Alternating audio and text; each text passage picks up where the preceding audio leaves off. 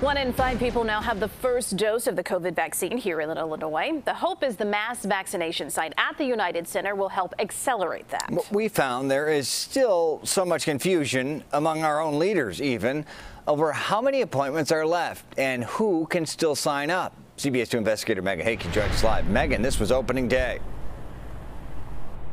Right, Brad and Erica, day one, the patients that we talked to were very happy with their experience, but between scheduling errors and eligibility changes, there were still some questions about just how many doses are left.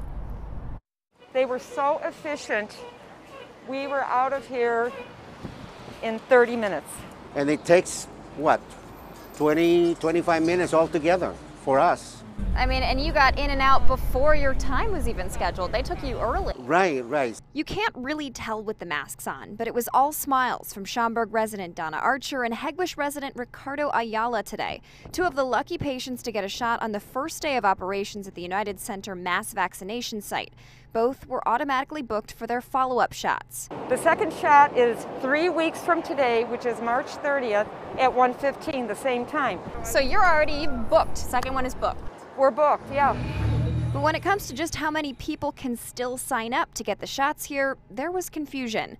We heard 3 different figures. All of the 110,000 initial appointments are already booked. I believe that there are 40,000 people that have signed up so far. It's in the 50,000-ish range that has been completely filled. We're settling on the number from Chicago's public health commissioner. We were hoping to get an update on when appointments could reopen to suburban Cook County residents, but she said those plans are still in the works. It was not easy to get the appointment. Okay.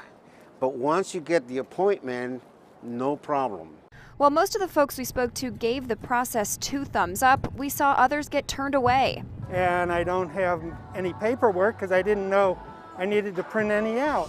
So you were turned away? So they told me you've got to go away, yes. Was that a little bit heartbreaking after all the work you did to get this appointment? That's right. It's sort of tough. I had to take off work. Thankfully, Chicago resident Phil Robert retrieved his confirmation and was then able to get his shot today. But he wanted to remind our viewers not to show up without proof of your appointment. Again, we heard that from several patients today, and the city reiterated, bring a copy of your confirmation email, print or digital, to your appointment. In all, 185,000 people are expected to be vaccinated at this site in the coming weeks. Brad? CBS 2 investigator Megan Hickey. Megan, thank you.